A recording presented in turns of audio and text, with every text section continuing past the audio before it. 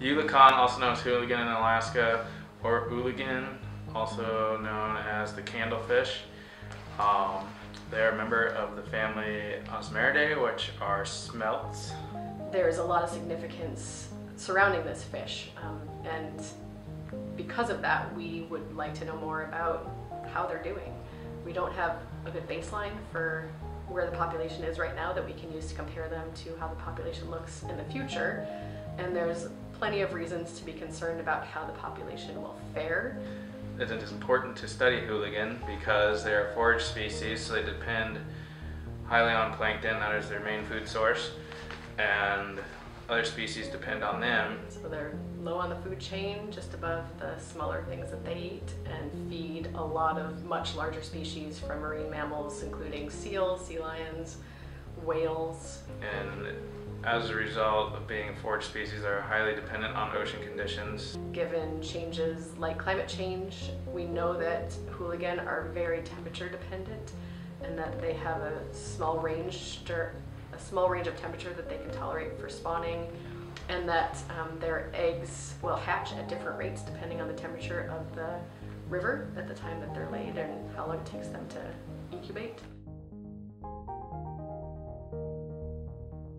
We started fishing our hooligan trap, which is a modified fyke trap. It is a trap that the fish will swim up, they'll swim into the wings, and then it'll direct them into the trap, and then they're stuck in there. And what that allows us to do is collect a catch per unit effort.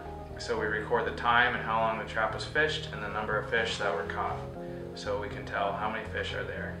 And so the next step in the process is to collect larval fish and eggs that are drifting out.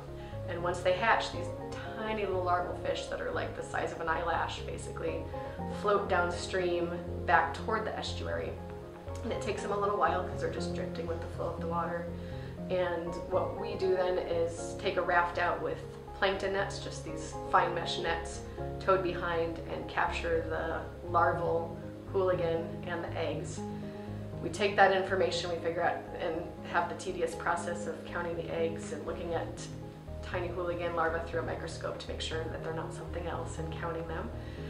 And then we take that number and compare it to the weight of the females that we captured earlier during the adult sampling, so that we can understand how the body mass, how the weight of the females matches up with the number of eggs in each female. And that gives us an understanding of productivity, or how fertile and how much reproduction can be expected. Basically, in that water sample, you can look for the DNA from a certain fish, and then you can tell if they're there or not, and then you can tell how much DNA is in that water. So eventually you can figure out if you have a run size estimate from like our catch per unit effort, so the trap, and then you can compare that to the eDNA amounts that are in the river. So eventually what we'd like to be able to do is just use eDNA, and it's a very cost-effective way to sample a fisheries population. It's much preferable to know what your species looks like and to see how the population health is doing before it gets to the point where it requires that much effort to keep them stable and keep them viable. And so monitoring species before, being proactive and monitoring species before you see them starting to decline is really critical.